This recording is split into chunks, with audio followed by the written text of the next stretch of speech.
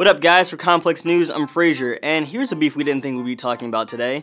50 Cent and Rick Ross. That's right, for a beef that kicked off around the BET Awards in 2008, it's astonishing that there are new ways to further their friction. For those who don't recall, one of the biggest aspects of their beef came to a head in March of 2009, when 50 posted a 13-minute sex tape featuring the mother of Rick Ross's child, Litsonia Leviston, and some random guy on thisis50.com.